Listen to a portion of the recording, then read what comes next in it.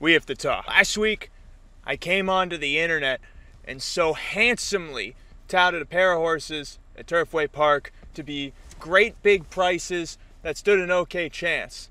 I'm not talking about the fact that they lost, all right? I'm talking about way too many of you listened to me and put your money on what I said, and it wasn't worth even taking anything at that point. There's no reason those horses should have gone at as low of odds as they did. So starting here, at least half of you watching cannot listen to what I'm saying. If you hear what I'm saying, you're gonna have to do something else. This is for the greater good of the other half of people who deserve a fair price. Now for the other half of you who are listening to me, race 6, Turfway Park, for Wednesday, December, whenever it is. We are not touching the number 1 Ranger Fox, okay?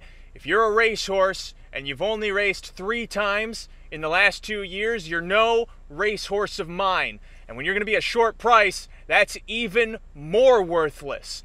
So we're gonna hope that we have an okay price on the number 8, Hastings Sunrise, coming off of monster efforts at Mountaineer. He flexes speed from an outside draw. That could be okay on the upward trajectory.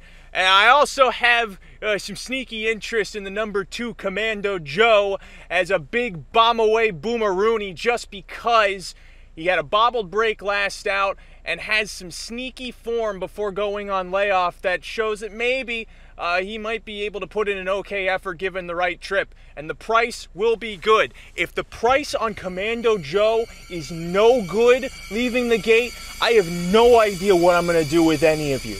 Why must God give his biggest struggles to his greatest touts?